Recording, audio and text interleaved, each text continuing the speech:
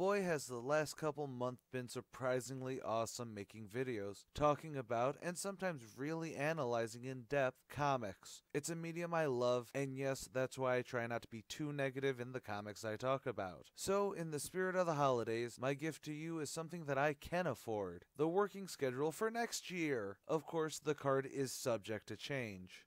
We're going to start off the year with Crossover Month, a month dedicated to all those wonderful comics when two franchises cross over, like Lobo and the Mask or Voltron vs. Robotech. February is going to be something special as I cover the Dark Tower comics, with a special guest. No, it won't be anyone famous, just a friend who's a fanboy for the novels, so he wouldn't let me do it without him. As we march into March, sorry about that, I'll be covering two different books. First half of the month we'll be covering the awesome Invincible comic series for Matt Lipton, and then Savage Dragon, which is a comic that I've never really read, but Matt Hickman keeps saying that I need to cover it, so I will. Originally, both were going to be given a full month by themselves, but I had to crunch for time here. And the reason I had to crunch those two together is to celebrate Aftershock Comics all throughout April, their birth month. There's a lot of fantastic comics to choose from, so I'm glad I have a couple months to decide. I may also try not to cover two of the comics I've been raving about on all my other channels. If you follow them, you know which two I'm talking about. May is Star Wars Legends Month. It was Star Wars Month before the mouse took December, and I'm sticking to it. Just for that month, I'm going to be covering the Legends material, which is basically most things that happened before Disney's purchase. Truly some epic stories, and also truly some terrible ones. We'll see which ones I pick.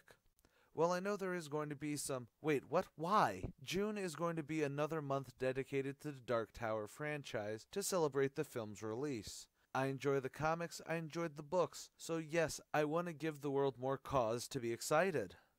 July is going to be split between Spider-Man and Wonder Woman due to their movies, though Wonder Woman's does come out in June. No idea where I'm even going to get started with these two.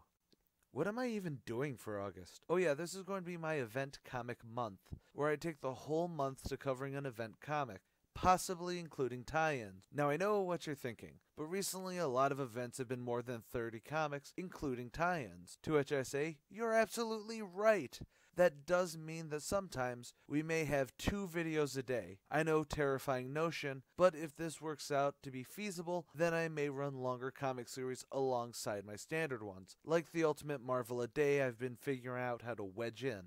September is going to go directly to my favorite comic book team of all time, the X-Men. Why September?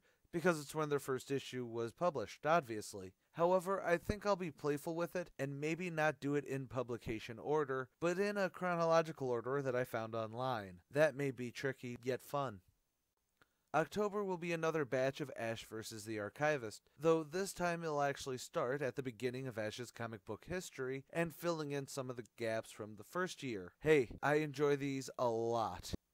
November is going to be another double-up month with Thor and the Justice League. Again, no idea what comics I'm going to go with specifically. I may actually do Planet Hulk, since that seems to be a recurring theme in the marketing for Ragnarok right now. And finally, to cap off the year, we have Canon Star Wars Month again, where I'll cover some of the canon comics. I'll probably do something like Shattered Empire and any other New Republic era comics, just to make it semi-topical to episode 8, but we gotta see what comics come out in that time. And that's the general layout of how this coming year looks. I tried keeping it vague enough that you'll want to check them out, and some things are subject to change. So, as my favorite TV clown says, have a Merry Christmas, Happy Hanukkah, a Quasi Kwanzaa, a Tip Top Tet, and a solemn and dignified Ramadan.